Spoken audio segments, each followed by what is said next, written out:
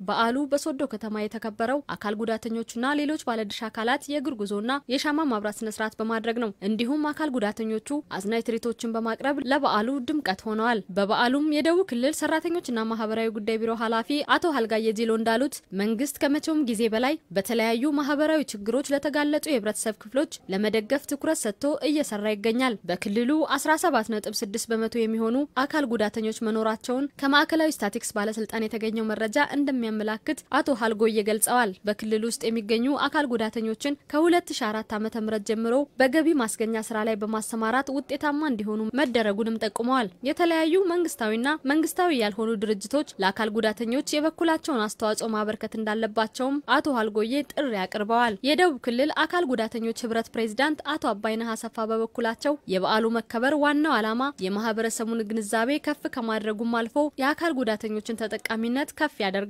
አካል ጉዳተኞችን ያገለለ ልማትና እድገት እውን ሊሆን ስለማይችል የክልሉ ህዝብ ከጎናቸው እንዲሆንም ጠይቀዋል። የአካል ጉዳተኞች ጉዳይ ዘርፍ ብዙ ምላሽ የሚያሻው በመሆኑ በፌደራል ሰራተኛና ማህበራዊ ጉዳይ ሚኒስቴር ስር የተቋቋመው የአካል ጉዳተኞች ዳይሬክቶሬት በክልሉም እንዲቋቋም ሐሳብ ሰጥተዋል። በበዓሉ ላይ ተሳታፊ የሆኑት አቶ ደነቀ ዳርጮና ወይዘሪት ሽብሬ ግዛው እንዳሉት አካል ጉዳተኛ መሆን አለመቻል አለመሆኑን ገልጸዋል። ህብረተሰቡም ለአካል ጉዳተኞች ያለውን አመለካከት መለወጥ እንዳለበትም ተናግረዋል። በበዓሉ ላይ በአፈጻጸማቸው የላቀ ውጤት ያስመዘገቡ አካል ጉዳተኞችና ድጋፍ ያደረጉ ሴክተር መስሪያ ቤቶችም እውቅና ተሰጥቷቸዋል።